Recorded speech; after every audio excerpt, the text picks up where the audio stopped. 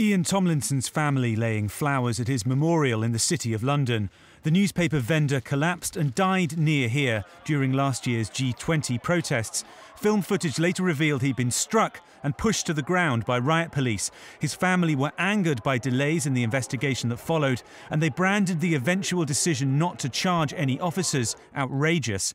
The Crown Prosecution Service said there was no realistic chance of a manslaughter conviction because of conflicts in expert medical evidence. Dr. Freddie Patel, a trusted Home Office pathologist, carried out the first autopsy. He said Mr. Tomlinson died of natural causes, but two other pathologists later said the cause of death was internal bleeding caused by blunt force trauma in combination with cirrhosis of the liver.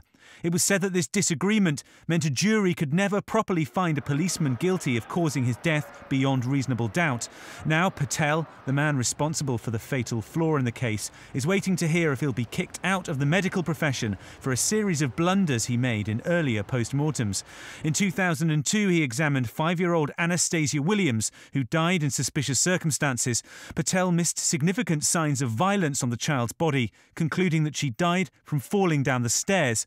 Her body had to be exhumed after X-rays revealed Anastasia had suffered broken bones in an attack. Her father and stepmother were later jailed for neglect and child cruelty. In a separate case, Patel changed his opinion on the cause of death to satisfy the family of an elderly woman. The General Medical Council has now found him guilty of misconduct, meaning he could be struck off. The 63-year-old's career as a pathologist appears to be effectively over. But the significance for the Tomlinson case is still far from clear.